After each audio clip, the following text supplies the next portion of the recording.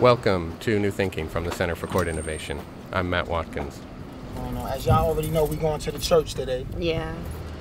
It's a Monday morning in Manhattan, a few blocks from Times Square. We're in a van, rattling its way uptown. Start our day off with like a brief check-in, just to check on the people to see how everybody's feeling. So if everybody's feeling good, then I know that we're going to have a good day. We want the people to come in, feel good about doing the work that they're doing. And at the end of it, hopefully, they take something back with them. This is Harry Glenn with our Midtown Community Court. What's your position title? I'm like the Renaissance man here. You know what I mean? Yeah, it looks good on the business card. My title here is the Community Engagement Coordinator. And I actually like this, so this is pretty much not like work.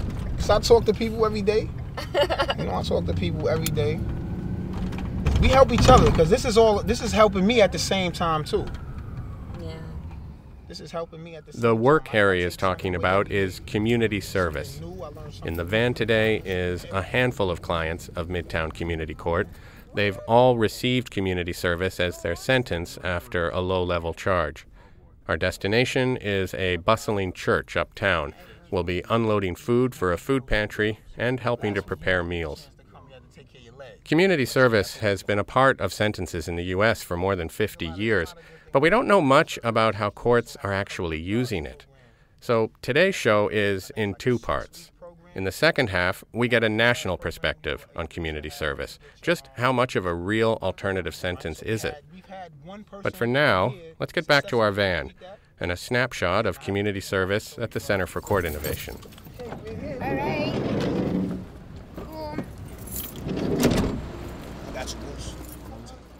We pull up to the church. A large truck out front is already being unloaded. There's a box as tall as a 10-year-old kid overflowing with sweet potatoes and shipping pallets stacked with 50-pound bags of carrots. We head inside and down to the basement. The words dignity, community, choice are on large posters. There's a lot going on down here. This is where you find the food pantry, clothing bank, and the kitchen where today's lunch is being prepared. There's even a free chef school. Folks wearing the green community engagement vests of Midtown Community Court are already threading through the crowd, pushing large carts loaded with food. Eventually, I managed to corral both Harry and James Brodick. James is the Director of Community Development and Crime Prevention at the Center for Court Innovation. He's spent a lot of time thinking about what community service can be. The three of us are standing near the kitchen, just off to the side of a long row of steel tables. As we speak, the day's lunch emerges in colorful stages, and by the end of our conversation, a long line of people is making its way from soup to dessert. So here are Harry and James, and Harry speaks first.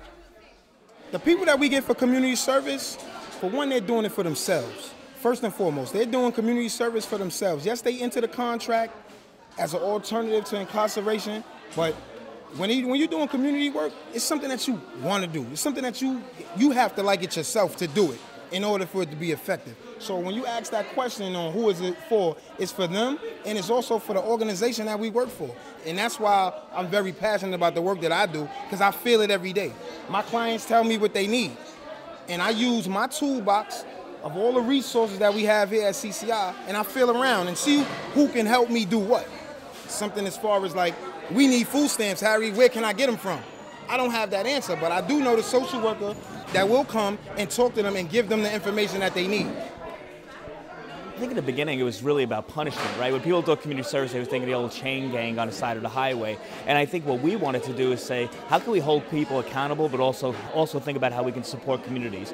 And the way we've done that is really strong partnerships. So when you get a good partner like a place like this, you're able to not only connect people to solid services, but then I think what Harry and the team does is they talk about where they're going in the morning, why are we doing it, and I think the why has changed a lot. It really used to be about how do you get your 7 hours. Now it's about how do you give back to the community you harmed, while at the same time getting the people who are performing the community service a track to maybe think about future opportunities. I try to give them whatever it is that I can give them so that to make them want to help themselves. Because that's the thing here. You got to make them want to help themselves. And it's kind of tricky on doing that. Because for one, they don't want to be here. So I have to break that ice with them. Let them know that it's all right. All right, we all make mistakes. And I use my own story. Because I'm sure that I probably did much more prison time than everybody that I work with. So I'm flexible with them. And I let them know how important it is what they're doing. I said, I'm still doing community service every day. This is my form of giving back. I've done a lot of harm to the community, you know, and I don't dwell on that, but this is my way of giving back. So if I can do it, you could do it. I leave my life open to them. When I watch you work and I see the way you engage folks, you could tell it's coming from a genuine place. And by the end of the day, like, you've given voice to folks who have gone through a system where their voice has been limited, right? From the point of arrest, you have the right to remain silent, and you don't really talk much. In the courtroom, you're encouraged not to speak up. So giving them this opportunity to say, hey, I'm not judging you how you got here, but I am here to support you where you want to go. I think that's super powerful, and everybody wants to feel valued. And you know, what I think about when our most powerful community service is at the end of the day, you go home saying, you know, I feel like I did something good for the world. Every time we finish any project, whether we're at the hub, just doing labeling, I let them know, you work very fast. I give them the good attributes about themselves, so that when they walk out of it, like James says, wow, he thought I could do a real good job at that. And I do that because somebody did that for me. Like I told you, this is not my plan. I didn't come home and say, I'm going to CCI to have a job. No, it didn't work like that. Somebody designed something and I followed it. I made myself vulnerable, and that's what I tell them too. In order to grow, sometimes you got to make yourself vulnerable. And most of us that come from the background that I come from, we got this hard exterior. We don't want nobody to help us. So I know how to break that down, and that's what I do with the guys that I get. They share real things that they wouldn't share with a social worker with me. Like, they come and tell me, I'm hungry. And the language that we use in the street, as opposed to professional, is different. So when they talking to somebody that's professional, they're not gonna tell them that they're hungry like that, because they don't wanna feel embarrassed. But they'll tell me straight up, I need some food. I think me coming here changed the mindset of everybody that's down here. Because a lot of the partners that we have, the first thing they say is that they don't want people that's been in trouble. And you know what I do? I tell them, I say, well, look, I've been in trouble, and you trust me with your organization, don't you? You trust me to come down here and do the right thing. No, Harry, you couldn't have been in trouble. I keep this card in my pocket just so everybody's on the same page. That's my release card. That's my release card. So when they say that I haven't been in trouble, this is it right here. Look, I've been released this day, and from this day on, I've been doing the right thing. A lot of people wouldn't keep that card in their wallet. I gotta keep. This is a constant reminder of how serious things can get. So this is all the things that bring back the dignity to the people. See these words here that I like? Dignity, community, and choice.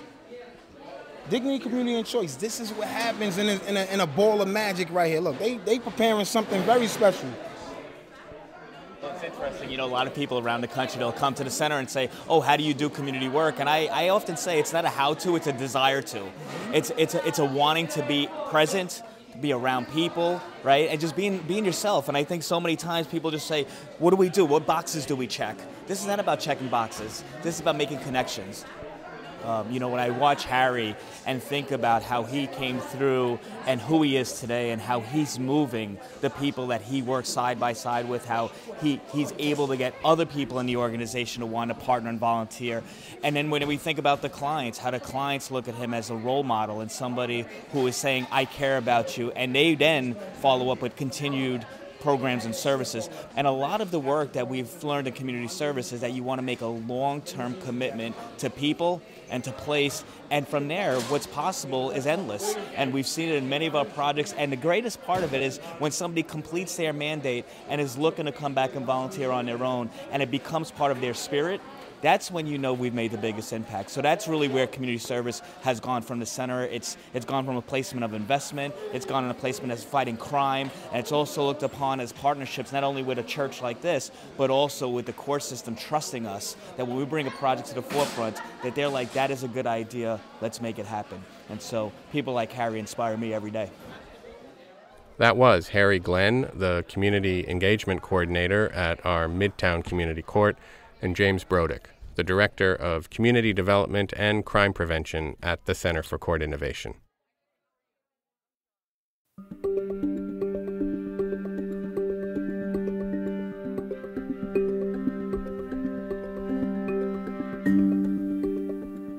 And now that promised national perspective on community service.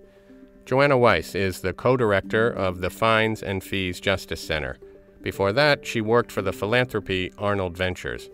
While she was there, she helped to fund the research for 2 reports on community service that have just been published. One is from my colleagues here at the Center for Court Innovation, and one from the UCLA Labor Center. Both raise questions about how community service is being used in practice. I started the conversation by asking Joanna why she'd seen a need for this kind of research.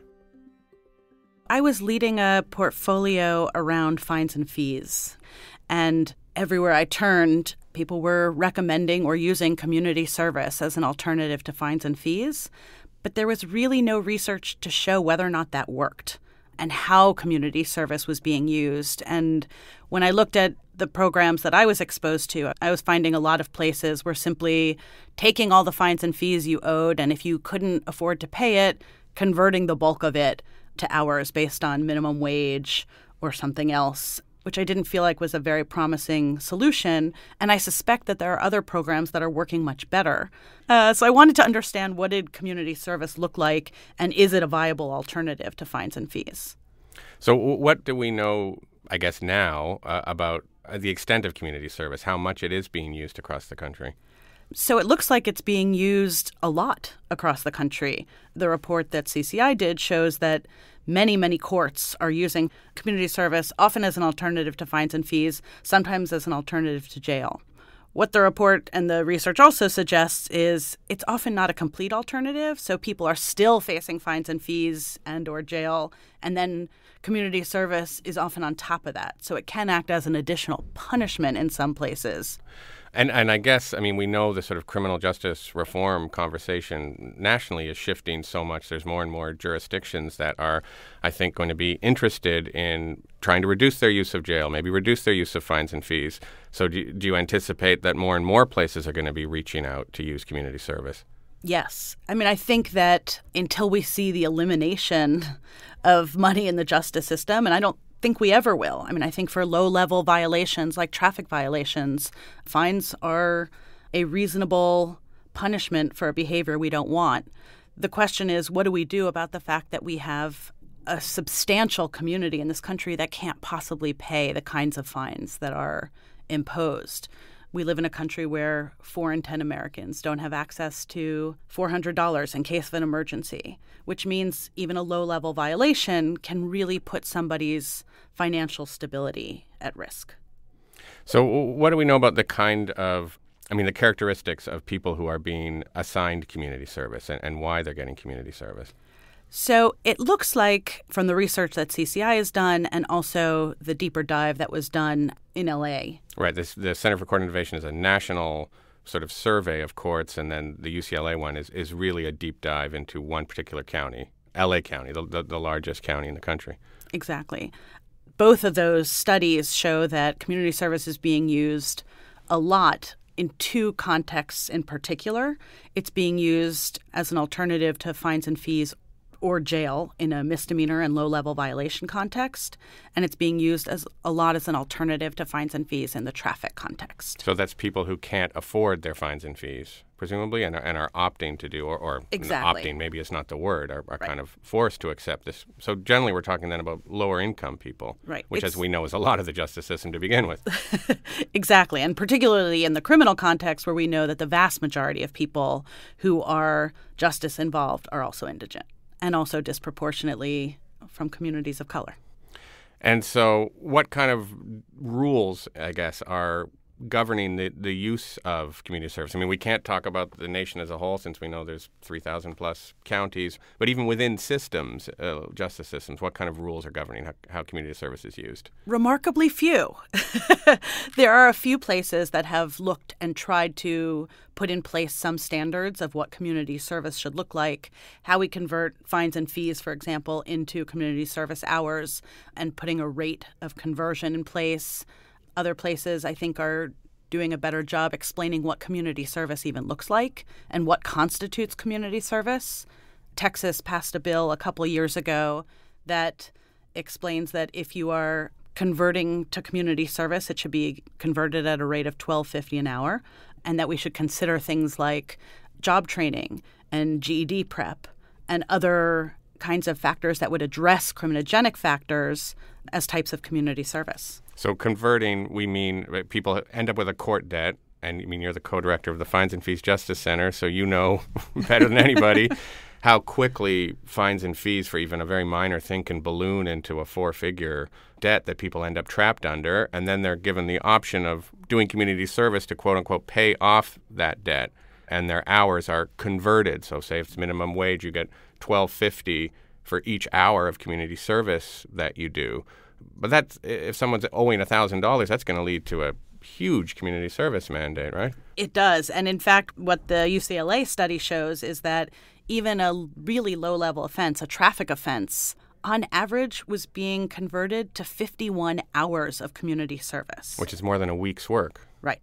That seems outrageous to me, that a low-level violation that if you have money, you simply pay and you'll probably not think about it a whole lot afterwards. But if you can't pay, you're assigned to more than a week's worth of work, often doing manual labor and physically demanding labor. That does not seem like a proportionate sanction. And it's particularly concerning because that's a unproportionate sanction that's really only doled out on poor people. So yeah, you mentioned manual labor from the Center for Court Innovation study. That emerges as the most common form of community service used across the country. So this is in the LA study as well, it's working for the highway authority. So you're cleaning up medians, you're painting over graffiti. But what kind of problems does that pose in some ways, that manual labor is the number one form of community service? It's very physical labor. One big problem it poses is it means that this is not an alternative sanction that's accessible to everyone. Both CCI's study and the UCLA study show that if you have a physical disability, then community service may not be an option for you. If you have a mental disability or other constraint to doing that kind of work, it may not be available. The other problem is that it really goes back to the proportionality. And when we think about what should be the punishment for a low-level offense, I don't think most people would agree that a reasonable punishment for somebody who's poor for a low-level offense or a traffic ticket should be 50 or more hours of hard labor. Right, and then it's also difficult for people often to access these assignments, right? Especially in jurisdictions with little public transportation. Maybe your driver's license is suspended because of fines and fees, so you can't drive to your assignment. Maybe you also have a full-time job. Maybe you're looking after an elderly parent or a child, so it just seems like an immense number of obstacles. I don't think that this is an acceptable or accessible sanction for most people. It should be some kind of small sanction that stops someone from doing it again. But it shouldn't be something that disrupts the financial stability of someone's life. It shouldn't be something that interferes with your ability to earn a livelihood or take care of your family. Right. So you have all these obstacles for some people in completing these often very long mandates. What do we know about how many people, on average, I guess, or a sense, are failing to meet these requirements? And then how are systems, what's the range of ways in which systems are responding to so-called non-compliance? One of the problems is if this is supposed to be an alternative to fines and fees, and we know we're not supposed to jail people who can't afford to pay, we also can't be jailing people who don't complete their community service hours, which are meant to be an alternative sanction. And in fact, what we're seeing in both studies is that it's a fairly common practice that there are bench warrants and even arrests and jails for people who aren't completing their community service hours. Meaning, in effect, that people are going to jail stemming from an original offense for which jail wouldn't have been an option. Exactly. So we're seeing that in some places community service is used in a way that's net widening, and taking a low-level offense like a traffic offense or a low-level misdemeanor that would never come with jail, and suddenly because you're poor, jail is on the table if you're unable to complete this alternative sanction.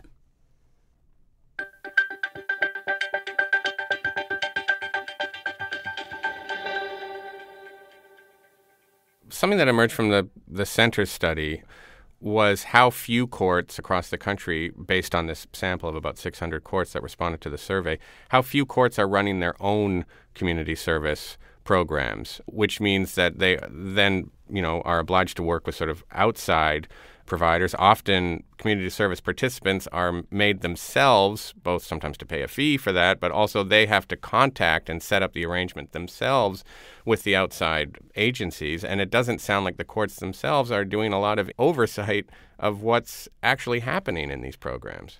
Both those things are true. The first thing is the fees. The idea that fines and fees, an alternative, can be community service, how can we possibly be charging people then to participate in community service? The very same people who can't afford to pay their fines and fees instead are going to pay a fee, and sometimes they're quite expensive, $50 or more. Sometimes there's fees that attach for every hour that you work in community service. That's a massive problem and really serves as a barrier to community service serving as an alternative. The other thing is, if courts simply outsource this and don't take any responsibility, we really have no way of knowing then what kinds of programs are offered. And it's how we end up with two problems. One, the massive number of hours being assigned to people doing manual labor, which, as we already discussed, is a really problematic barrier and makes the punishment very disproportionate for people who are poor. The second problem is that we're building perverse incentives sometimes back into the system, because what's happening is community service is being used as an alternative to paid labor. What the UCLA study showed is that across LA County, there were 100,000 people assigned to community service. They were assigned a total of 8 million hours. Over the year that they looked at, yeah. In 1 year, they were assigned 8 million hours. That's the equivalent of more than 4,000 full-paying jobs. But it's being replaced with community service employees who don't have any labor protections and don't have any recourse if there's harassment or abuse on the job site, if they get injured on the job site, any of those problems. And so when the courts absolve themselves, it leaves people who are assigned community service because they're poor with no recourse to deal with unconscionable labor practices. Yeah, the focus of the UCLA report is, pretty stridently on community service as they see it functioning as often a kind of system of forced labor. And I will say Noah Zatz's expertise, who's the author of the study, his expertise is really around labor issues and the cross-section between labor issues and criminal justice. All right, well, why don't we talk a little bit about some solutions now? Yes. For me, almost the biggest takeaway from the Center for Court Innovation study anyway is just what you mentioned at the beginning, that we just need more research. This is one national survey that got 600 or so lower-level courts to respond, but it's sort of the first of its kind to do this, even though community service has been a staple of sentencing for decades. So it just seems more research would be the first solution.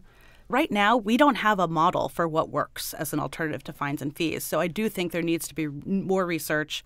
Are people able to complete their sentences? Did people have the perception that this was a proportionate and fair punishment?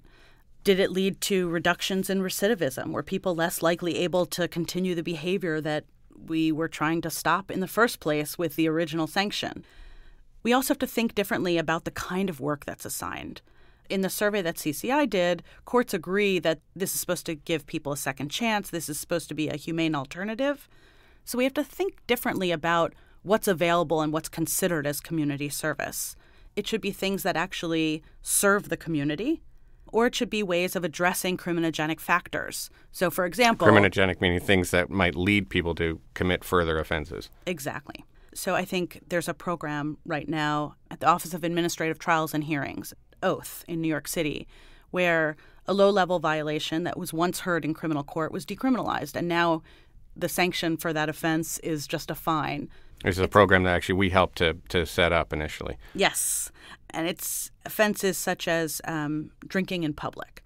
So drinking in public is a low-level violation, and if you can't afford to pay the $100 fine, and I might add that there are no fees included in that fine. It's just a base fine, which is what we would like to be seeing across the country. Across the country. If you can't finish it, you can take a 1-hour video program course that teaches you about why you shouldn't drink in public and the effect that that can have on your community. That's the appropriate sanction as an alternative to a $100 fine.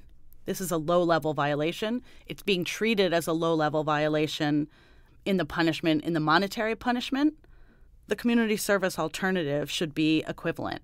The other thing is we should think about the kinds of things like Texas is doing, which is considering job training, GED prep, or other education courses as part of community service, or allowing people to serve their community in ways that would be meaningful to their community, such as volunteering in their church or doing something else that doesn't exploit them, doesn't replace existing labor, and is much more in proportion to a monetary sanction.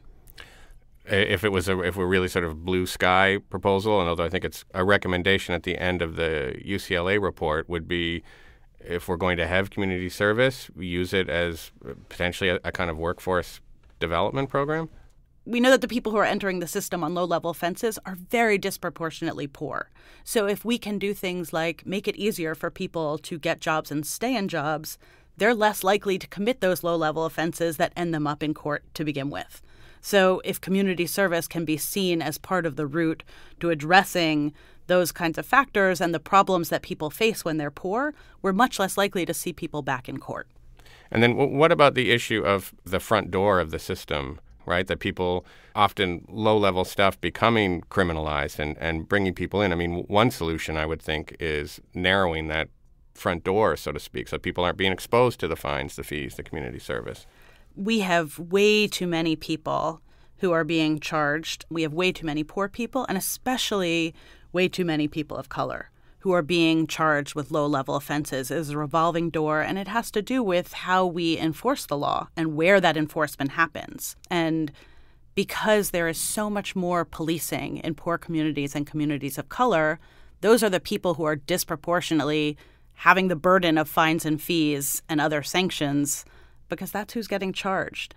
And we also have to look at the kinds of things that we're criminalizing and whether or not those should be criminalized at all. We have all sorts of sanctions for people who are living their life as homeless people.